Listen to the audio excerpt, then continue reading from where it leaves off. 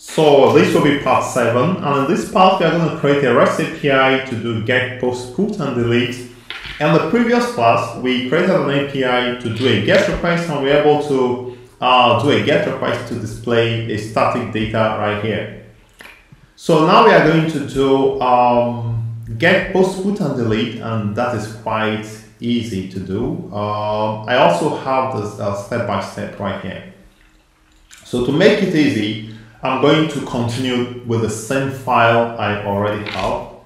So what I'm going to do now, meanwhile, if you are joining me for the first time, remember to subscribe to my channel so that you don't miss any update from me.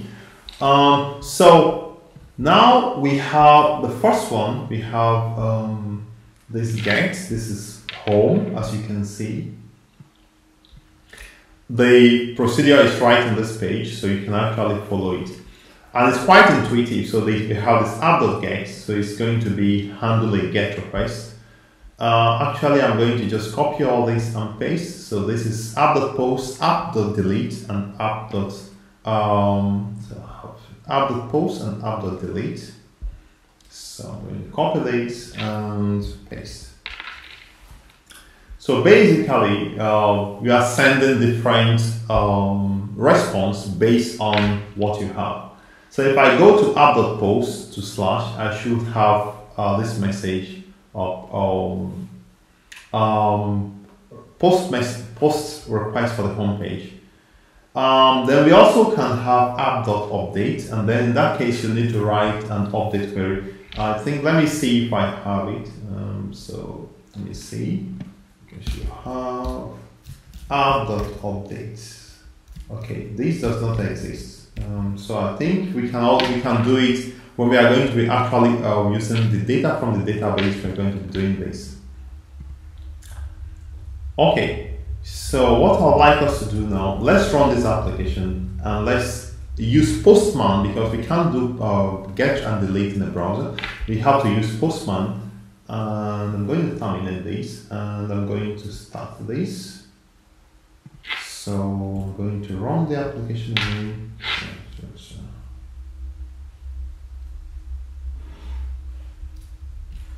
So I'm going to say Node API.js, and if I go to port 3300/home, this is fine, and go to slash home. Let's see. Get /home. Okay, so we have get /home. So post is to slash. So we can't do post here. So I'm going to use Postman. If I have Postman. Okay. So if you don't have Postman, please just download and install Postman on your system. So let me just show you. In case you want Postman, just go to Google and type Postman, download, and you can download it for free. So when you open Postman, this is how it opens up. So I'm going to dismiss this and simply place your URL here and then hit the enter key. So our URL in this case is, I'm going to say it's going to be /home. Okay, so I'm going to copy this URL. So I'm going to copy it and I'm going to use Postman and place it right here and send, and you can see it works well. So if I use post now, and post is going to slash, I'm removing this, I'm sending, and you can see it says welcome to post. So actually post request is also working as well.